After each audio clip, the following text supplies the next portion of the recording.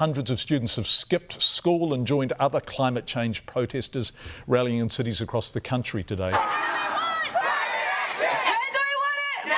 We need to focus on agriculture first, and agriculture doesn't actually come into the scheme until 2025 in the carbon emissions trading scheme, and we don't think that's good enough. We want to see the action being taken now. And organiser Izzy Cook is with us now. Hi, Izzy. Hi. Skip ahead unless you want to hear the whole thing. All right, so what's your top demand? So this year for the strike, we're mainly focusing on agriculture. So our top two demands is banning synthetic nitrogen fertilisers and halving the herd of cows in New Zealand. What do you want us to shoot half the cows? No, not shoot half the cows.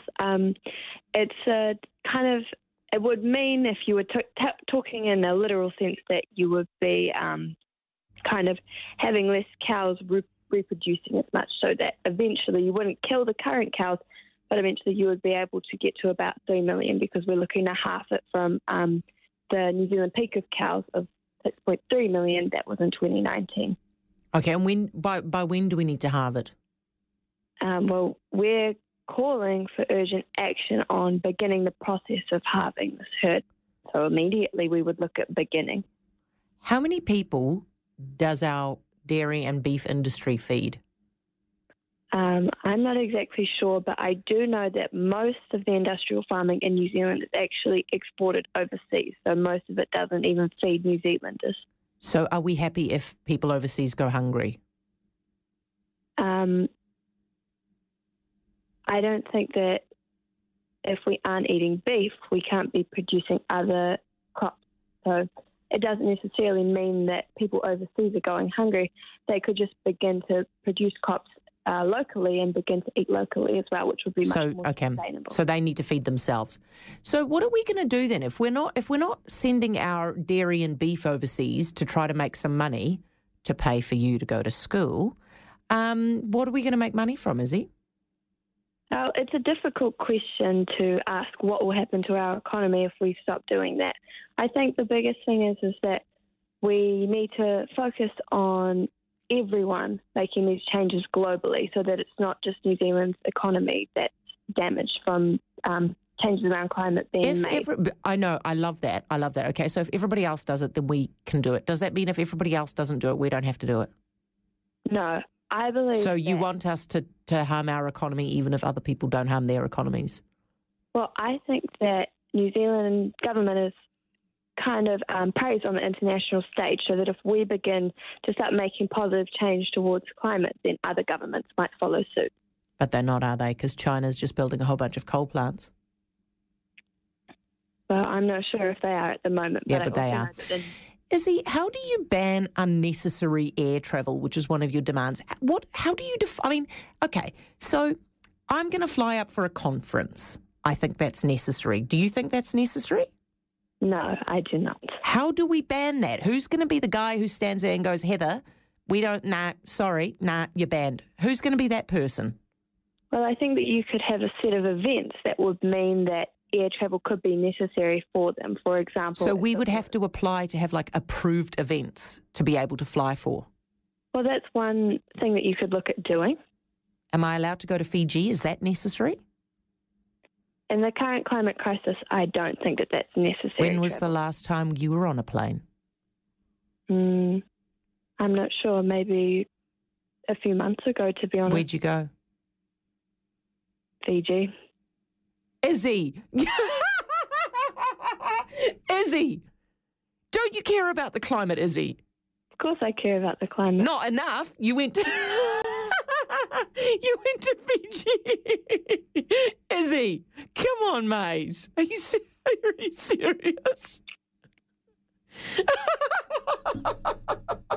Are you serious, Izzy? No, it's pretty ironic. Are you still there? It is pretty ironic, but to be honest, it's not really a trip that I wanted to go on, but I can't really get out of it. Why'd you go? Why'd you go? My parents wanted to go. Izzy, I didn't want to go. How are you embarrassed that your parents did that to the planet and then forced you to do it as well? Of course I'm not embarrassed. Did you have a terrible time? Not really. I didn't have to do anything. Izzy, I'm sorry. Mate, listen, you're such a champion. I think you've got a brilliant future ahead of you. And are you doing another strike soon? Yeah, well, we'll look to. Good. I will we'll talk to you again. I might get you back on the show. Izzy Cook, who's a school strike for climate Wellington organiser. Anyway. All right. Text machine is divided. I'm not going to lie, it is leaning more towards finding that particularly funny, and but there is a fair chunk of people who disagree. So, on the funny side, tell her she's dreaming, lol, Fiji for the win. Heather, you're joking. Izzy is a hypocrite, great interview. Ha, ha, ha, I cannot. She went to Fiji. I had to pull over. I was laughing so hard. She went super quiet. Lol, lol, lol. This is gold, Heather. I'm laughing out loud, says another. Heather, please stop. My sides are aching with laughter and I've wet my pants. Somebody says Fiji for the win. Okay. Now, obviously, you could tell from my reaction, I'm on that side, right? I thought it was quite funny that this is what was happening. On the other side, texts along these lines. Heather, that was very mean. Heather, how embarrassing. Why would you treat a young lady like that? Heather, you shouldn't bring people onto your show and then bully them. Shame on you. Heather, there was no need to treat that girl the way that you did, and I am disgusted. Now, I'm sorry. I am sorry to Izzy that wasn't the best experience that she's ever had. However, that was not my fault. That was Izzy's fault. Because Izzy told you you're not allowed to go to Fiji, but then Izzy got snapped going to Fiji. Am I allowed to go to Fiji? Is that necessary? In the current climate crisis, I don't think that that's necessary. When was the last time you were on a plane? Now, I did not expect that Izzy went to Fiji, right? I didn't know that. I was just asking a question, and then that's what happened. I'd call that suspicious. If Fiji coming up indeed was some fortuitous fluke, could see how it would justify a raucous reaction. But it had been alleged that Heather had been tipped off. In such a case, the laughter would not have been purely organic, by design to exaggerate how happy she really was about the current situation. But who hasn't done that? Labour got a hide-in at the local body elections. Okay, sorry. Are you concerned about your chances? Elections. And nor have I ever done that. At any rate, sometimes when one's cynicism is rewarded so perfectly, there are only so many ways to respond. You went to Fiji. Are you serious, Izzy? I was just asking a question, and then that's what happened. And then all of a sudden, I saw the protest in a completely different light. And the light that I now see the protest in is, with respect, a bunch of middle-class kids who are doing this for something to do on a Friday. And so they can showcase their credentials on the environment, right? If you're going to say that you're going to do this stuff, you have to do it yourself. Otherwise, you're just wasting everybody's time. But you know what's going to happen is One News and 3 News are going to be all over this and be like, look at these kids, they're so great. And then now you know what's really going on. Like here, yeah, look at the shot. Looks as though it may as well be staged. Like everyone has been told to look ahead, act natural. The journalist walks down the middle like they're breaking the fourth wall. As much as they may be reporting on what's going on, they're also part of what's going on.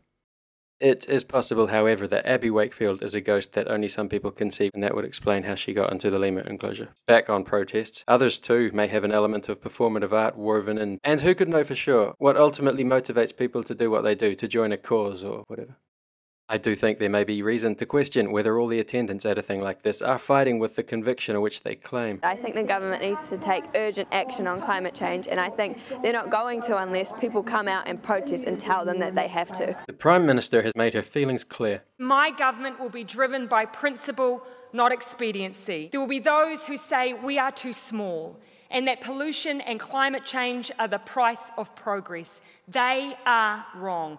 We will take climate change seriously. This is my generation's nuclear-free moment, and I am determined we will tackle it head on. The emergency has been declared. There is a governing majority. So then, the one person standing in the way of all the protesters' demands, he's the annual guest of honour at the event. I constantly say that we haven't done enough. You know, that we've done a lot, but we really are only just getting rolling. You don't invite Mussolini to an anti-fascist rally. Despite all the talk about urgency, it wasn't a whole lot different than it was the previous year. Even though there was a climate emergency declared in December, we want to see some more action being taken. I'm not satisfied at the speed or the scale of change. The Climate Change Minister admits the government's being too slow. It's like there is a tacit acknowledgement among everyone involved that all of this is pointless. No more coal! No more oil! Keep your carbon in the soil! Keep your carbon in the soil! No more oil! Keep your carbon in the soil! Nobody's not listening, everybody's listening and nobody cares. When they're able to vote, it'll still be for them anyway. I guess HDPA couldn't bear the sanctimony anymore and she snapped. If these young people want to be able to vote at 16, they want to be able to influence what we're doing. If they want to be treated like adults, they're going to face some adult questions, and that is just what happened. I don't know how you argue with that. Still, I felt bad for Izzy. She sounds all right. She sounds nice. Come on. You want us to shoot half the cows?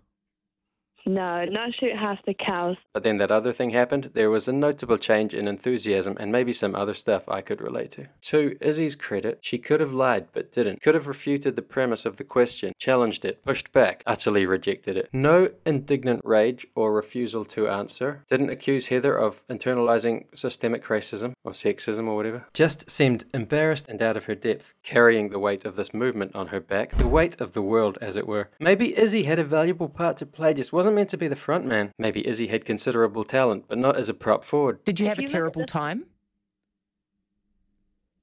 Not really. If you really were a passionate climate crusader getting roped into unnecessary air travel, least you could do maybe is not have a good time once you got there. Or maybe, all things considered, contemplate that this could be a bad look, so have some justification ready to go to offset any fallout. Like, yeah, but I planted many trees while I was there. Seriously. Now that I'm back, I might just plant some more. Like, what would I know? But still, some media training of sorts may have been helpful. I think she may have been hung out to dry here. Thereabouts, I think, could be the real crime. If one can say anti-government protesters are generally being instructed by manipulative puppet masters behind the scenes, then can one really not imagine some sort of thing like that happening over here? Students we spoke to say their schools supported the strike. They encourage it when it's these kind of events.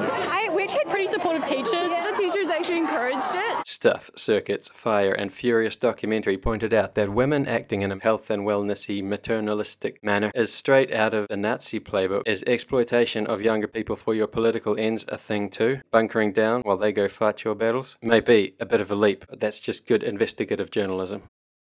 Back to the subject of cows. We're calling for urgent action on beginning the process of halving this herd. I don't especially have a truck with any farmer. For up to me, maybe there would be no cows. Getting the numbers down would be accomplished through scientific forms of contraception. I have put thought into it, but my understanding, so far as mental health and well-being go for farmers and rural people, their communities have seen better days. For Christ's sake, just leave us alone. I could appreciate when they see stuff like this, or they hear stuff like this. Our top two demands is banning synthetic nitrogen fertilizers and halving the herd of cows in New Zealand. Yeah. It all might feel a little bit uncool, pretty much being vilified and having their livelihood undermined by these people who may or may not really know too much about what they're talking about. I don't really know what they know or not, but there does not seem to be much scrutiny. Like, think unnecessary air travel. So, I'm going to fly up for a conference. I think that's necessary. Do you think that's necessary? No, I do not. I am quite sure unforeseen consequences could arise if you could only get in and out of the country by boat. Unless, of course, it's for an approved event, though you gotta assume the Ministry of Approved Events would quickly become inundated and backed up beyond all ability to function. But yeah, everybody sort of just has to go with this and celebrate young people being politically engaged. Maybe Heather felt there needed to be a grown-up in the room. And the interview, of course, was labelled bullying, which I think probably diverts focus from where it could better be focused. It's not just some boy thing, bullying. The other genders do it too. And obviously it doesn't always have to be physical to qualify. Sometimes behind the smiles, who knows what's going on. With these more public things, bystanders tend to jump in, hopefully mitigating how badly their person may be feeling by putting down the other person. So whether Izzy got bullied or just publicly learned a lesson the hard way, she has a lot of support. A coordinated attempt at cancellation is underway, and it has been suggested that it's time to remove Heather's right to vote and then give it to Izzy. While the authorities are busy sorting all that out, the anti-DPA satire was possibly not generating quite as many laughs as the original ZB interview was. A more intellectual response with charts and figures and stuff was probably needed to not let this kerfuffle derail the wider debate, which people had put a lot into. Newsroom pointed out, with an internet meme as a visual aid, the best way to change the system is from within the system. Obviously that doesn't make one a hypocrite. Ergo, accusations of hypocrisy in this case were some straw man fallacy. But using this situation as an example, unless the person with sticks does antisocial stuff in their spare time with their family to the detriment of society while they demand society's immediate improvement, then this doesn't translate. And saying, hey now, modern society is reliant on certain things, we can't just change that overnight, is probably one of the more obvious responses to the strikers whose messaging on the face of it seemed very blunt. I think the government needs to take urgent action on climate change. We want to see the action being taken now. Not exactly abounding willingness to compromise. Well, we're calling for urgent action, so immediately we would look at beginning. And I don't know for sure, but it sounds a little bit like it might be being made up on the spot. So we would have to apply to have like approved events to be able to fly for. Well, that's one thing that you could look at doing. There's some other interesting stuff in the article that I learned for the first time, like the futility of making eco-positive decisions as an individual until significant structural progress allows your personal impact to actually matter. So all the people abstaining from pregnancy have been duped. You can have your babies now. Before the baby stuff though, talk about a straw man argument. The article was clearly in response to the News Talk ZB interview primarily. It's in the headline. The interview where a policy banning unnecessary air travel came up. We get told here that we're reliant on something unnecessary because it sidesteps the plane issue by throwing automobiles and meat into the mix. Which may be dumb examples anyway, because there'll be all sorts of hippies out there. To paraphrase the rest of it, young people have esoteric insight and their protesting is a necessity. As long as they keep doing that, their personal choices are allowed to contradict their demands of others, just until there's sweeping legislation telling us we all have to do the thing, and then it will be an even playing field and it doesn't count as hypocrisy in the meantime. So it's a little bit like saying, I am a sinner, I admit it, I am no better than anybody else. But then in brackets after that, but because I can acknowledge it, I sort of am a little bit better than everybody else. And when we get to heaven, I will stop being a dick. I'm not so sure Team Climate Strike could legitimately rationalize any of this into a public relations success. Well, sir, this is obviously a fuck-up. Maybe a more emotive response was needed, and the spin-off provided that. Giving the young activist's parent the opportunity to add their input. Nobody asked Heather's parent what they thought, but in the spin-off article, things seem to become a bit more clear. With this apparent admission dropped in there, such a disclaimer that probably wouldn't have needed to be included at all unless it were to come clean while downplaying what everybody probably thought anyway, that indeed a string or two were being pulled from behind the scenes. Why is a...